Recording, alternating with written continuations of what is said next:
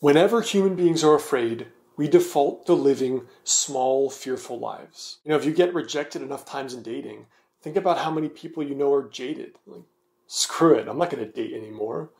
Or imagine if you tried so hard to improve your career and get that raise and you're breaking your back for your team or your boss and you don't get it. Well, screw it. Why would I work that hard, right? Like, I'm killing myself for nothing. Or what if you really, really, really want to be in a relationship? But no matter what you do, every guy or every girl keeps rejecting you, the ones you really like. I'm hopeless. Maybe it's never going to work out. But I want to share in this video why this year should, if anything, be the year of more, not the year where you settle and go for less. What's up, you guys? Alex Hine, author of the book Milk the Pigeon, a field guide for anyone lost in their 20s. Now, I have a very exciting announcement below this video. I'm reopening my course, Alive Business Mastery, which is exactly how I built my brand online. Now, there's a free 30-minute audio podcast episode where I talk about building the life you want through building the business you want that is free. You go below this link, below this video, check it out there, but please only join that waitlist if you are interested in joining this program. So making decisions from fear is basically making a promise to live a small life.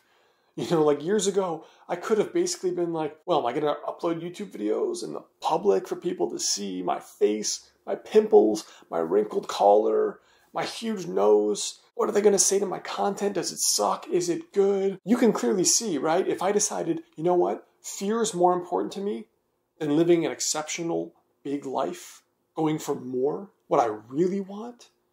If I did that, I never would have uploaded a video on the internet. I never would have written a book. I never would have written a page of a book. I never would have coached a client, answered an email, gone to get a doctorate, bought a one-way ticket to China. I never would have done anything that has made my life so exceptional and meaningful to me if I'd listened to the voice of fear and reason. Now, have you ever said, oh, well, I don't really need that. I'm not really that interested in her, or I don't really need to make six figures. I don't care about money that much. Well, have you ever said that, like in a dating or money context, but deep down, you really were into that person, and you were just saying it because you were afraid, and you didn't want your friend to be like, well, go talk to him, go talk to her, what are you doing? Or, well, then what are you doing? Then get that job and find a way to make your passion really financially successful. We often tell ourselves these lies as if we're making a bargain with the devil for our soul, right? We make this Faustian bargain in a way that, okay, God, I won't have too many demands in my life. You just give me a peaceful, happy life. No, I won't complain. I just want to have good friends, a good enough girl, no headaches. And we make these weird bargains with our own psyche. I won't ruffle too many feathers if you just let me please have a decent life. But does that ever really work? Your soul, your psyche is going to say whatever it wants to say. And if it's not happy, then it's not happy. You could sell it logically all day long, but it doesn't work like that. So often we live these small lives, one, because we're afraid of course, afraid of failing, but we're also afraid of what the hell happens if I get all the things I've dreamed of. We're terrified of getting that dream person who intimidates us. We're terrified of having the ability to travel all over the world and live a full life. What will my friends think? What will my parents think? I'm so selfish. We're terrified, equally, of reaching our full potential. And yet that's exactly why you have to do it and demand more from life and not settle for less. So I want to leave you here today with this question, which is, what would life look like for you if you did not settle for less this year, but instead you demanded more? What would your life look like? Would you start writing that book? Would you book that trip to that country you've always wanted to go to?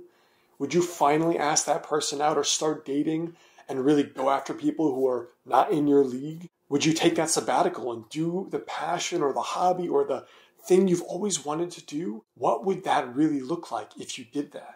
Take the chance. Now, if you guys want, of course, I have that 30-minute free audio below this podcast episode, How to Build Your Dream Life by Building Your Dream Online Business.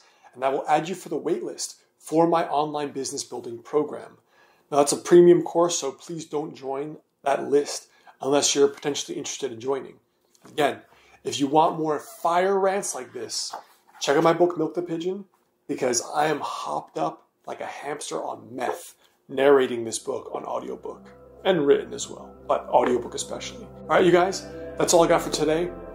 Today, I want you to comment though. Let me know, what is the thing you would do, or what are the things if you demanded a life of more this year and not settled for less?